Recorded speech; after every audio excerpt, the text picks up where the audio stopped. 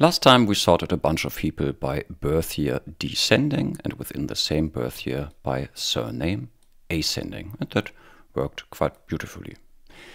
Unfortunately, the idiomatic code with the juxt allocates 2 vectors per element comparison, and what I didn't realize at the time that my proposed solution, sort by birth year descending, surname ascending, allocates 2 array seeks per key comparison. So depending on how often the keys are the same, that could be even worse. But fortunately, array seeks aren't quite as heavyweight as vectors. Vectors have their own arrays, and array seeks share an array.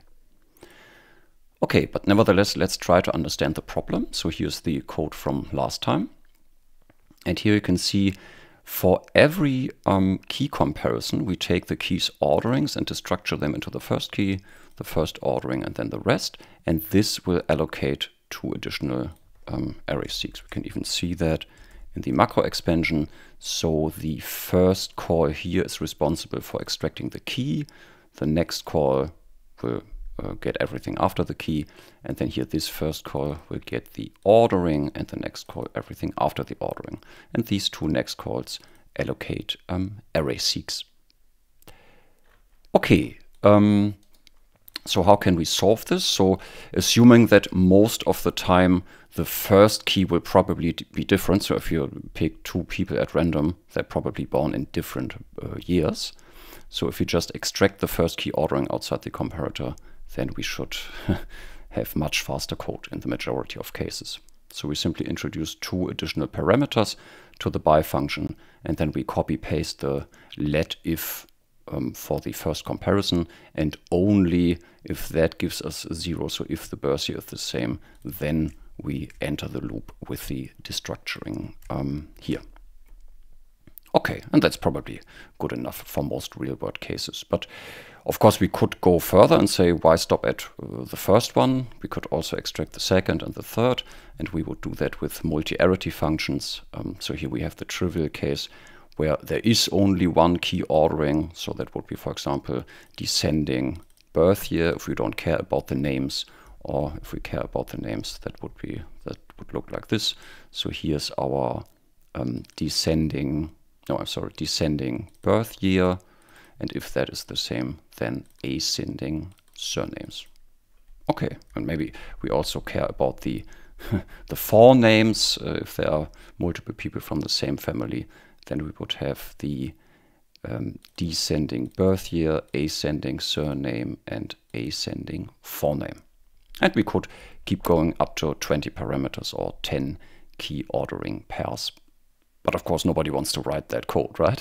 That would be quite boring. But we can already see an interesting pattern. So for the last key ordering, we can simply have this 1 line of code. And for the other key orderings, we require a let and an if and the else value. And for the first one as well, so here a let and an if and the else value. And we could generate that programmatically via macros. So let's look at that next. So here's our first macro. Now by is a macro instead of a function. It takes an arbitrary number of keys orderings, and it's only responsible for generating the function header, if you will. So just function that takes 2 parameters, and then the rest is handled by another recursive macro that you don't see yet. Okay, and there's lots of weird symbols here. Maybe let's look at the first expansion here. So if you say by birthday descending surname ascending, what is actually generated by the macro expansion process.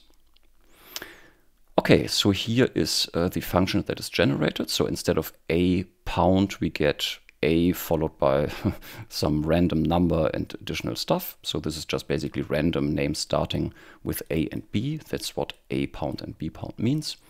And then the invocation of by star, you can see it here. So a pound and b pound again is a with this random stuff after that.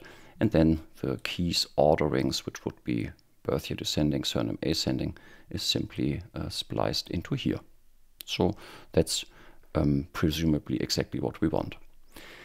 Now let's play with these weird symbols. What would happen if we get rid of the pound signs? Let me compile the macro and expand again. Then you can see that the A and the B are now resolved in the macro's namespace. So basically a global var in the user namespace. And of course, that doesn't exist. Instead, we want to use the function parameters here. And if we got rid of the pound signs here in the definition of the function parameters, then of course that would look like this. And this is illegal syntax. You can't namespace qualify local bindings such as function parameters. So if we try to compile and macro expand, then we get basically a syntax error, right? Yeah, so function did not conform to spec. That simply doesn't work. Okay, so for local bindings, always use these pound signs to generate random names. What about these weird characters? Let me get rid of both of them, compile the macro and then macro expand again. Now I can see just with the A and B case, here keys orderings is resolved in the macro's namespace. And again, there is no global var keys orderings in the user namespace. That simply doesn't work. So if we want to inside the syntax quote, which basically says this is a template for the code that the macro has to generate, if inside the syntax quote we want to access parameters of the macro, then we have to unquote them. And you do that with a tilde sign. And then we're almost there. The problem is now that the birth year descending surname ascending, which is a variable parameter here, which is realized as an array seq, is pasted here as an array seq, basically a sequence, as one additional parameter. But what we want instead is 4 parameters, right? So basically we want to get rid of these parents here, and we do that with the splice character. And then we should get 4 arguments again. There we go. Those are 4 arguments now. Okay, now this first invocation of the recursive by star macro, maybe let's look at the expansion. That would be exactly what is in line 103. That's exactly this marked code. How would that expand? Let's see. So we want to compare against 2 keys, birth year and surname. So as expected in the code above, before we made the macros, we have a let and an if. Here we have the order for the descending birth years.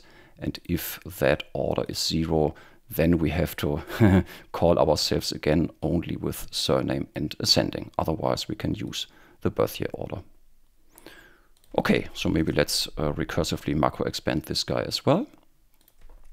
That would be with a control key on the keyboard, and then you can see that turns into the trivial case where we only say ascending surnames. No more lets and ifs requires, because that was the last key ordering here. Okay, and if we used another one, let's say for name ascending, for example, then we would expect this trivial case to turn into another let if. Yeah, and then we get the first let if, the second let if, and then the trivial case for the full name. Yeah, so that would be the third arity from above generated by the macro. Okay, now we haven't looked at the macro yet. Let's do that next. So that would be here. Here's our macro. It has 2 cases or 2 arities, the primitive base case and the non-primitive recursive case. So let's maybe start with this one. Let's pick the example again without the full name, maybe, so just it's a bit simpler to understand. So that would be the birth year, that would be descending, and this would be surname ascending. Okay, and then our order is descending birth year. If they were all in the same year, then we have to recursively call ourselves again with surname ascending. And since there's nothing after that, then this arity is chosen, and then we have ascending surname. That's the code that was responsible for generating the simple case, and this one generated the recursive case. Okay, yeah, that's exactly what we just saw. Okay, so it's normal when you first encounter macros to get confused by all these special symbols. I would suggest to simply play around with that, see how the macro expansion change if you leave them out. And as a general rule, for the local bindings, you always want the pound sign after that to generate random symbols. And if inside the syntax quote you want to access parameters of the macro, then you need to unquote. And if it's a sequence that you want to splice into the current place without it being an extra sequence, then you use the splicing here. Yeah, and does it actually work? Did we test that yet? Yeah, it seems to work. Youngest people first, and then the ascending surnames again.